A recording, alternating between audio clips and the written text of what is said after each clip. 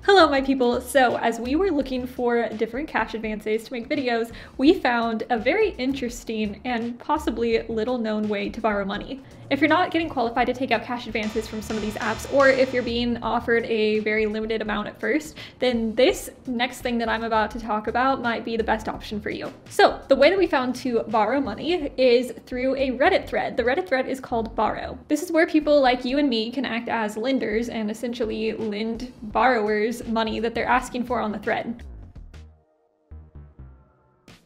I'm going to do a quick walkthrough today of how to get started with that, what you need, and how to lend and borrow. And we actually went through the process ourselves, so I'm going to talk to you about our experience with that and what I think about this option instead of using a cash advance. Okay, so first things first, when I was filming this video, I went into this group Reddit Borrow, I joined it, and then I posted asking to borrow some money.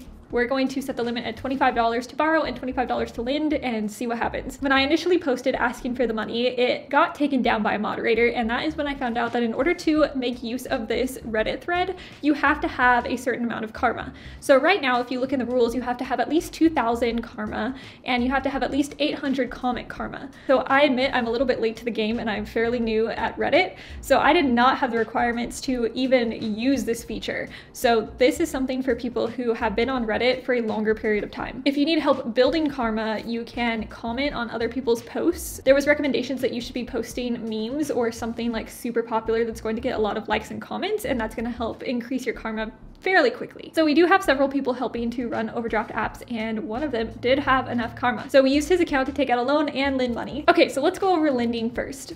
My first thought when I saw this was that this could be an amazing side hustle because you can basically determine your interest rate. So I will give a range. I was looking on the thread quite a bit, and I've noticed that anything that was like a smaller amount, like $10 to like $35, had around a $10 to $15 interest tagged onto it. If there's $10 worth of interest, then they're gonna be paying you back $35, and then you just like basically pocket that $10, right? And so my entrepreneurial brain is going through this like, can I make this a side hustle? Can I take some of my savings and like just lend it to a bunch of people and make money off the interest?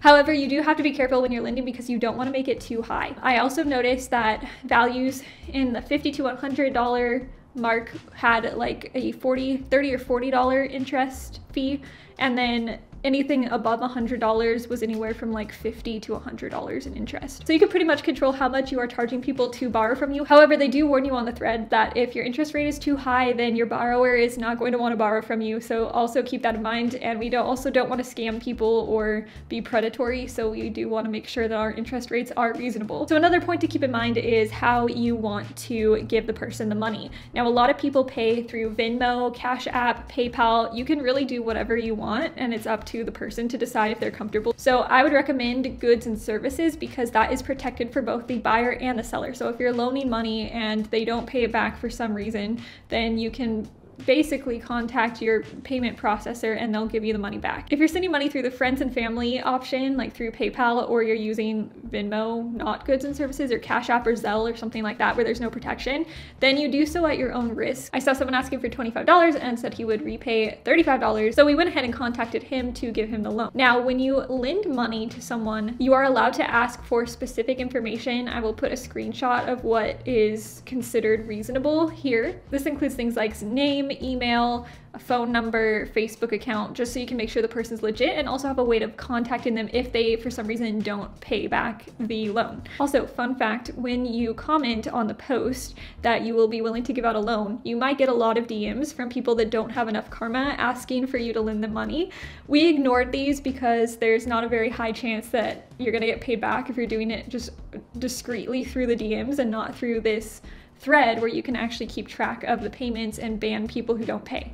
So if you're getting random DMs from people, I highly recommend that you don't let them borrow money and just stick to the reliable thread. So there's a few things you do after you loan the person the money. Most of it's done through the DMs, and then once you send the money, you come back to the thread and you comment $loan, and then you put the amount, and that's going to trigger a bot that's going to track whether or not this person repaid you. Then that person's gonna come in and comment confirm, which basically alerts the system that you did in fact give them the money. So after asking for the information, you can also check the person's status, so you can see if they've borrowed money before and if they've failed to pay it back before. So once you get the money back, you go back to the thread and you comment with the $sign and then paid with ID and then the ID number and the amount of money. And then that will alert the bot that the person has paid you back. Everything seemed to check out. We gave him the money and that was that. He repaid it. We got some interest. All is good in the world. So the lending process went fairly smoothly. Now for the borrowing process, which is probably why you guys are watching this video in the first place. That did not go so smoothly, and it took us 3 attempts to successfully borrow money from this thread. It technically took us 4 tries to do it because I tried it first. I didn't have enough karma. Then we used a different account that did have the right amount of karma, but then there was a typo. You have to make sure you get everything right as you fill it out. There's a specific way to do it.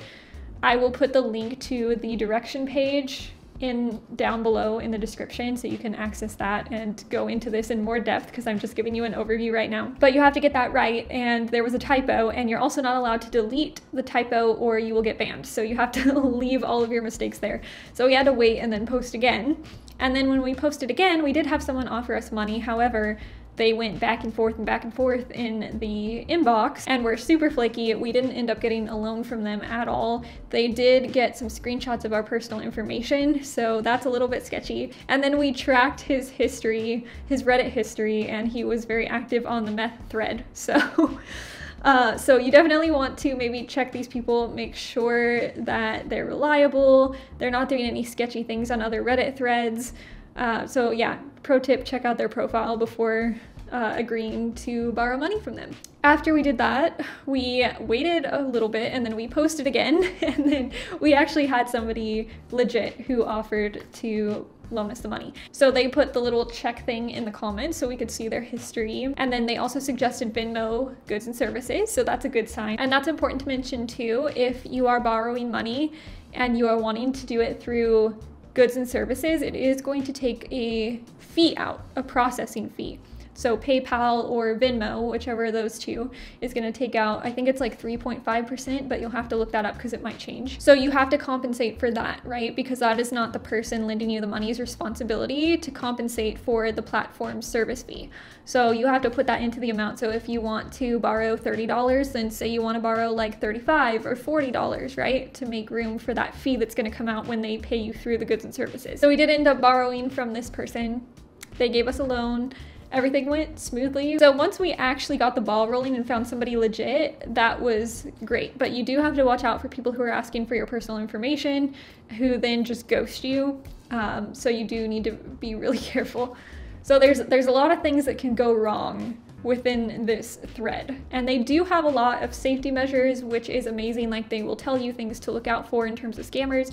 There's places where you can go to check to see if someone has scammed someone before, and they do their best to get your money back or ban them if you are not getting repaid for the loan. So there are safety measures in place. However, I still think that there is a lot of room for scammers or, yeah, for things to go wrong just in general. I would say our first attempt went pretty smoothly, to be honest. Like, it could have been a lot worse. We could have gotten totally scammed.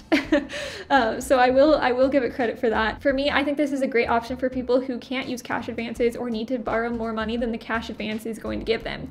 This is definitely something you should try if you're in one of those two scenarios. However, I think first, you should try the cash advances before going to this thread because it does take longer. The fees can be higher depending on how much the person is charging in interest. And just overall, it's a more, like, I would say, stressful process than using a cash advance. The cash advance is just like really quick and easy, and you know what you're getting, and it's like through a protected system, right? There's not really like loopholes to get scammed. You can rack up fees if you're not careful, but that's pretty much the extent of it, right? So yeah, I would recommend going to the cash advances first. However, I do really think that this is a cool thread to have. I like the idea of like peer-to-peer borrowing and lending.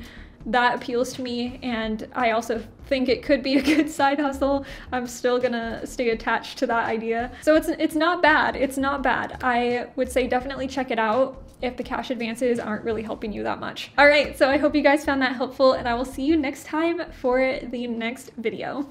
Bye.